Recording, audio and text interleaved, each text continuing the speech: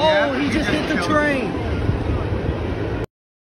Viewers sharing the violent end to a police chase that spanned multiple counties and ended in downtown Miamisburg. Now, Miamisburg police say this whole thing started in Warren County, and that is when troopers from the Ohio State Highway Patrol tried to get the driver of a truck to pull over. But that driver didn't stop, eventually taking troopers and law enforcement from several other jurisdictions on a chase that ended when police say the driver intentionally crashed into a train near downtown Miamisburg. But the crash wasn't the end of all of this. A standoff with police then started that lasted for several hours. Jenna Lee Bork, we have team coverage of this situation, but we begin with Jenna Lee Bork, who was there as it all went down. So Jenna Lee, what happened?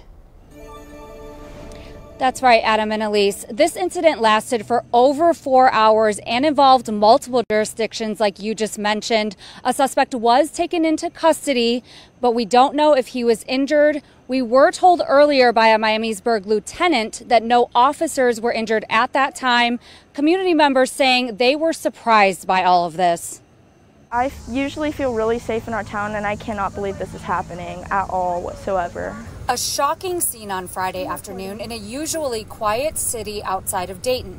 The Linden Street Bridge in downtown Miamisburg closed as multiple law enforcement agencies blanketed the area trying to get a suspect to surrender. OSHP, Montgomery County Sheriff's, Miamisburg PD, Kettering PD, and Miami Township PD were some of the agencies involved. Miamisburg Police Department Lieutenant Will Ring says it all started in Warren County when OSHP tried to pull over a man in a silver truck. It's unclear if he was being pulled over for a traffic violation or possibly a warrant, but the truck didn't pull over and a chase ensued. Other agencies joined in with that pursuit and ended up in Montgomery County and ultimately here in the city of Miamisburg. During the chase, Ring confirmed the suspect hit at least one police cruiser. Ring says there was a tire off of the rim of the truck, and a witness explains what he saw when the truck was on the bridge. He was in the truck. You could tell the truck was kind of like cockeyed and disheveled, like off to the side of the road a little bit. They're talking to him on bullhorns, telling him to get out of the vehicle. Ring says things ultimately halted near the railroad tracks for a different reason, the witness saying he saw the surprising moment.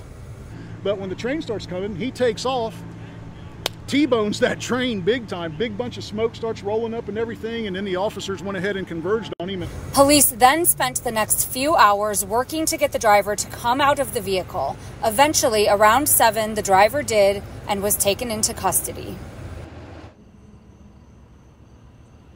I wasn't able to confirm all of the tactics that law enforcement used to eventually get the suspect to surrender, but we do know that OSHP will be the ones conducting the investigation. We will continue to keep you updated here on air and online. Back to you in studio.